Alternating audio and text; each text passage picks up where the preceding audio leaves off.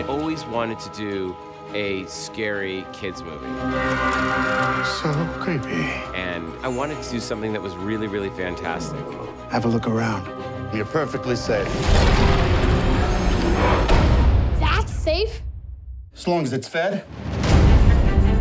There were so many ingredients that I connected to, especially this misfit kid. I certainly grew up an outcast and an outsider, and I was very into magic. Do you know what a warlock is, Lewis? A boy witch. I think they're a little more than boy witches.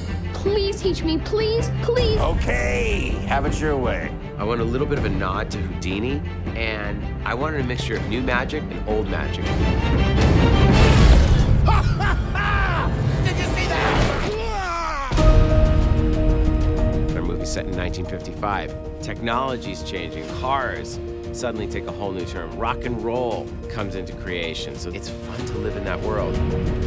Everything has to be meticulously done and stylish, but Spielberg gave me amazing advice. He said, don't design it so much that people can't get into the story.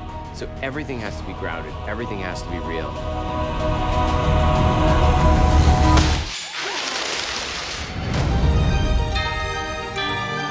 This is by far the largest scale film I've ever done. I want kids to watch the movie where they go and they get the scares, they get the thrills, they get the laughs, but something that they go, I can't wait to see that again. You want to see some real magic? I'll show you.